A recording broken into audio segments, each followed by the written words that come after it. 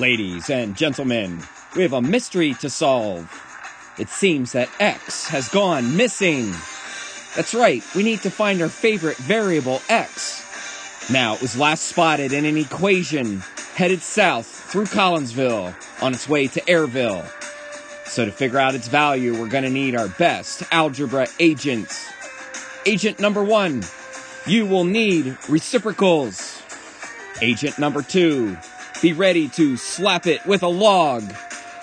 Agent number 3, grab the ace of base. And agent number 4, pack up your best math magic. Are all algebra agents ready? Yes, sir. All right, then ready, set, solve.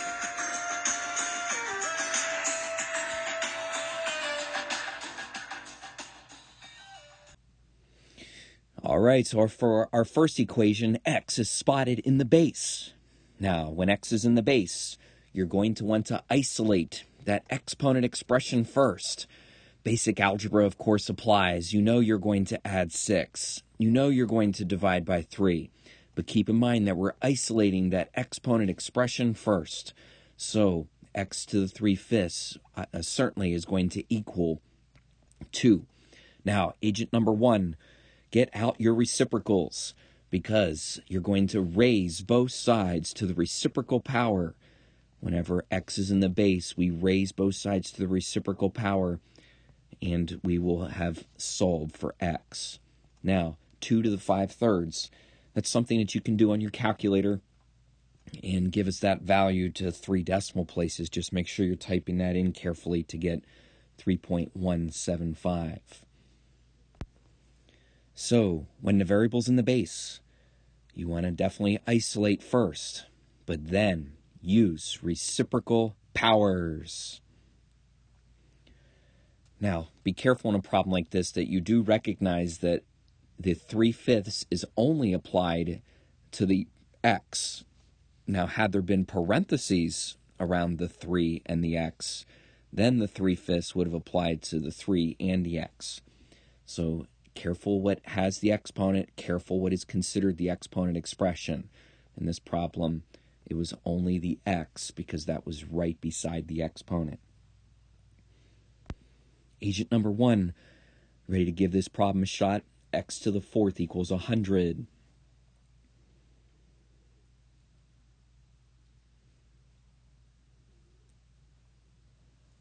Now, you say, Miss Naylor, this problem's too easy. Well, how'd you do? If you raise both sides to the reciprocal power, you're going to get x to the 3.162, aren't you? But if you did, you're not correct. Oh no, agent number 1, what did you do wrong? You raised both sides to the reciprocal. And that indeed was the idea.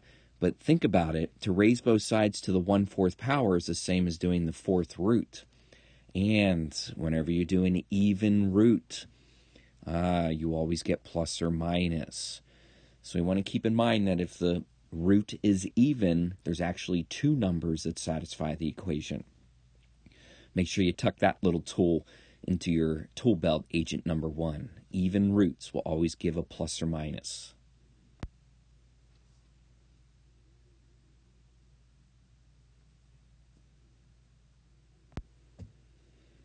Look, x has been spotted in the exponent. Agent number 2, get ready. Get ready, agent number 2, because first we're going to isolate the exponent expression. Yes, we know we're going to add 2 to both sides, but how do you solve for x when x is in the exponent? How do you solve for x when x is in the exponent? That's right. We're going to slap this equation with a log. In fact, we're going to slap both sides of the equation with a log. Look what happens when you do the log of both sides. Well, agent number 2, by properties of logarithms, you're going to cause this exponent to come tumbling down. You're literally going to slap it down, and now we end up with x times the log of 6. Now, the nice thing about multiplying by the log of 6 is that we can just divide it away. Now, when you divide both sides by the log of 6, you end up solving for x, which by a calculator will give you about 1.432. What's that you say, Agent 2? You have a different way that you would have solved 6 to the x equals 13? You would have what? You would have changed it to a log. Well, that's right. You actually, by the definition of a log, could change this statement to be the log base 6 of 13. And Agent number 2, how do you solve? How do you evaluate the log base 6 of 13? Right, the change of base formula. The change of base formula says that I can divide by the log of 6. And Agent number 2, you're correct, because that'll be the exact same thing that we did using our algebra method. So, when the variable is in the exponent, well, you always want to isolate, but then you're going to slap it with a log. And of course, when you slap both sides with a log, you cause that exponent to come tumbling down. Ready? Here's an equation to try on your own, Agent number 2. Look where x is. X is up in the exponent, but don't get too excited to slap it with a log. Make sure you always isolate that exponent expression first. Go ahead, give it a try.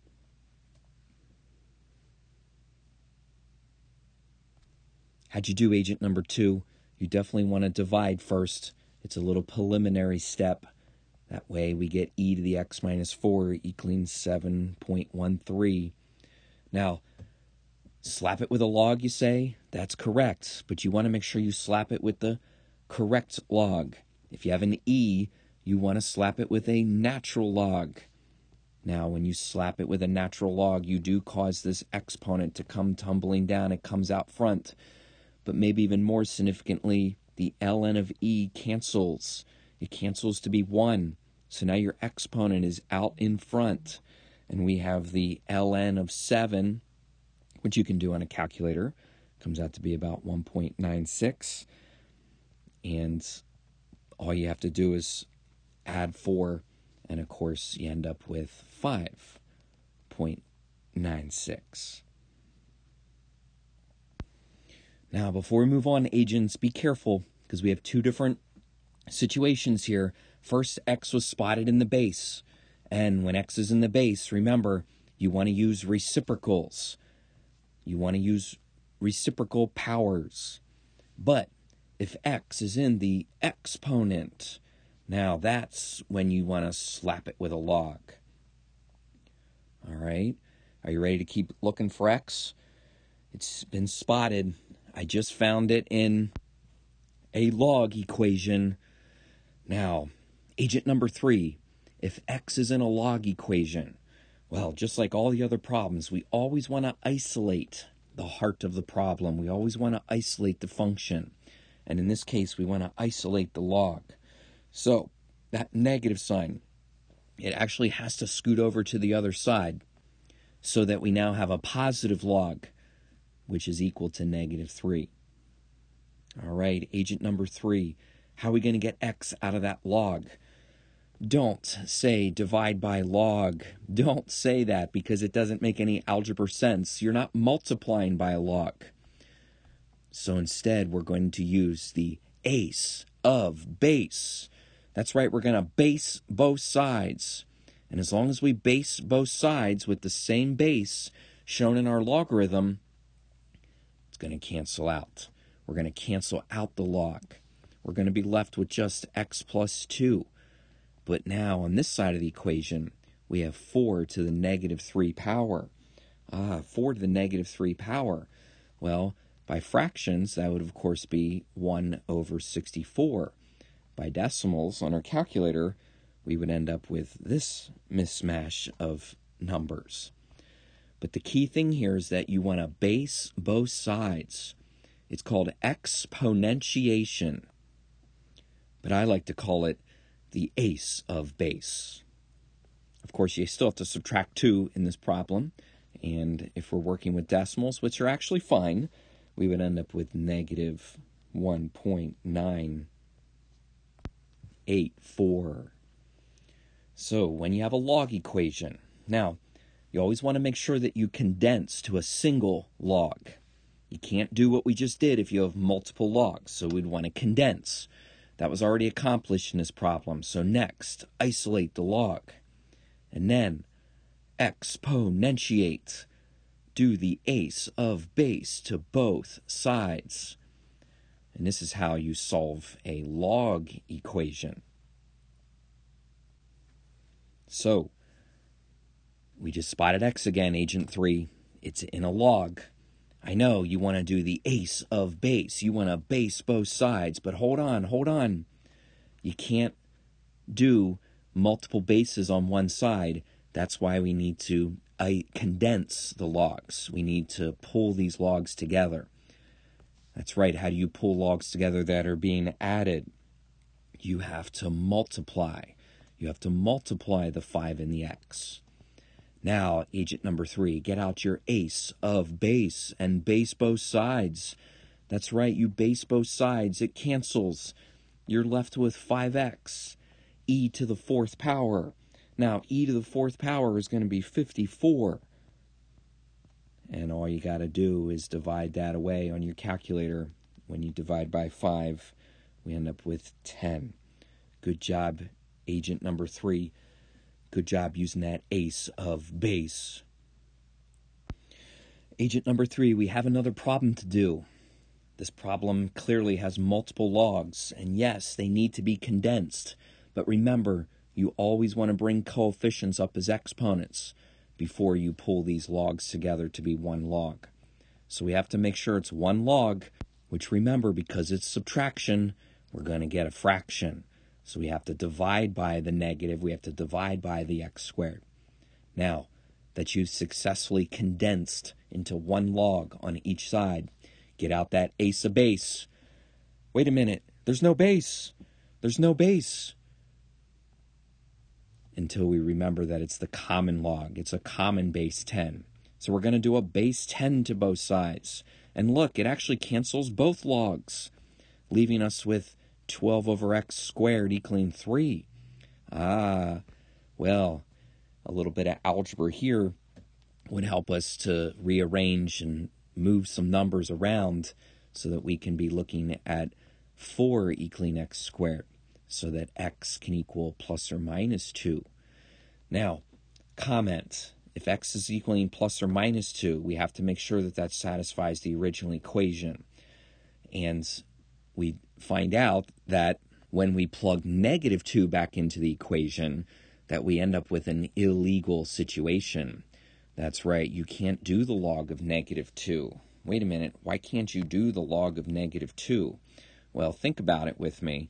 The log of negative 2 would be like asking yourself, 10 to what power equals negative 2? There is no power that's going to give you a negative number. You can't do the log of a negative number. And so it turns out that even though we were being smart and got a plus or minus, we don't want to include the negative with this answer. So x equals 2. So if the variable's in the exponent, you slap it with a log. But if you already have a log, then you're going to do the ace of base. Now, agent number 4, are you ready? Because if the variable is in both exponents, well, then we're going to need a little bit of magic. So follow my example as we look at a problem where the variable is in both exponents. Now, we have 3 to the 2x equals 7 to the x minus 1. It turns out that we still are going to slap both sides with a log, because when you slap both sides with a log, it always causes the exponent to come tumbling down. Now, when the exponent comes tumbling down, we just have a little different scenario here, because we certainly have x on both sides and we have logs on both sides.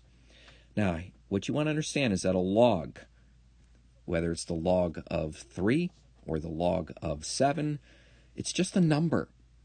And so what can I do with a number that's in front of parentheses? Well, you can distribute it. You can distribute it. You just want to keep it in its log form Makes it a lot easier to work with that number. So when I distribute the log of 7, when I multiply it, I now have x log of 7 minus the log of 7. Now, each of these x's have numbers beside them. The x on the left side has a 2 log 3 beside it. The x on the other side has got a log of 7 beside it. But if we put these x's together, if we put the variables on the same side, then we're one step away from being able to solve for x. Now I'm going to subtract the x log 7. I'm going to subtract that over, and now we're ready for a little magic. Well, it's actually not magic at all. It's just factoring. You see, if you factor out this x, if you factor out this x, you'll be able to have your equation in a form where x is by itself, where x has been taken out of those logs so that all I have to do is divide both sides by that factoring. And when we divide both sides by 2 log 3 minus the log of 7, get our calculators out, do a little bit of division very carefully, you should be able to find x. Make sure you try it. Make sure you try it. Don't make the first time you do this be when you do it on the test or quiz, but we get about negative 7.74. So what do you think, agent number 4? We still slap both sides with a log, but a little bit of magic. We thought about gathering our x's and ultimately factoring x out of the logs. How about this equation, agent number 4? E to the 2x minus 2e to the x plus 1 equals 0. Now remember, we don't want to do something silly like just try to take the log of everything. There's no algebra that says that you can individually take the log of each part of each term in an equation. Instead, you want to see something. You want to see that this equation has a hidden form. That's right, it's in the form of a trinomial. Do you see the trinomial? Let me help you see it, because if we let m equal e to the x, then we can very carefully change this equation to be m squared minus 2m plus 1. Now we have a trinomial. And a trinomial of this form can be solved with some simple factoring. That's right, if you factor this trinomial into m minus 1, m minus 1, you'll be able to find that m equals 1. Now be careful, m equals 1 is right, but it's not our final answer, because since e to the x equals m, that means e to the x equals 1. Now, agent number 4, you can slap both sides with a log. And if we take the log of both sides, we find out that x equals, hey, wait a minute, I've seen that before, the log of 1. The log of 1 is always equal to 0. So, this problem requires a little careful observation that our original equation was the form of a trinomial. Now, if you missed that trinomial, it really has all to do with this square right here, because when you have that square, you can write it as e to the x squared, and along with this linear term of e to the x, we have a perfect form of a quadratic trinomial, which then you can finish with factoring. Agents, I'm so very impressed with your ability to find x. We found it with reciprocals. We slapped it with a log, the ace of base, and a little bit of magic. So now that you have found the x, it's time to start your homework. Keep up the good work, agents. We'll see you next time.